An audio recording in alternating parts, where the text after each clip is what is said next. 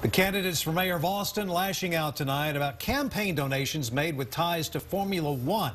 With just less than a week before the election, this accusation questions whether Mayor Lee Leffingwell broke the law when reporting those contributions. KXAN's Josh Hinkle is here live with an in-depth look at this controversy.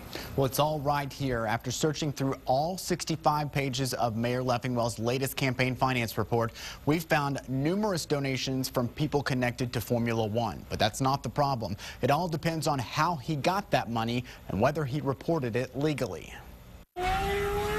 Formula One, a big business endeavor promising thousands of jobs in Austin. When her opponent started drawing big bucks from the folks surrounding the race, Bridget Shea took aim. It's directly connected to an entity that's gotten a huge public benefit and where there's tremendous controversy in the course of the campaign around it. Major names on Mayor Lee Leffingwell's campaign finance report, like F1 investor Red McCombs and Circuit of the Americas president Steve Sexton. They help make up a list of 23 donors with F1 ties, totaling $8,300, all given on the same day, May 2nd. The issue brings us to a term called bundling. Individuals can only give $350, so someone else can gather money from a lot of people and then give that total amount to the campaign. Not illegal, but there are rules. The city charter says the campaign must report the name and address of any person who solicits and obtains contributions on their behalf, the bundler. That goes for fundraising events that bring in more than $5,000. And if it was at an event and they clearly received more than $5,000,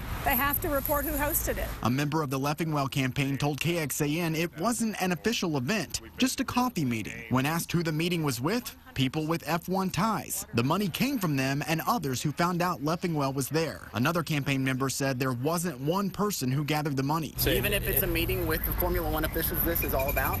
I think that it would be a campaign event and not an official meeting. And yes, if an individual shows up and hands over their money, that is not bundling. A matter of whose interpretation of the law is right. Lee Leffingwell has gone above and beyond the law every reporting period as far as reporting bundlers go.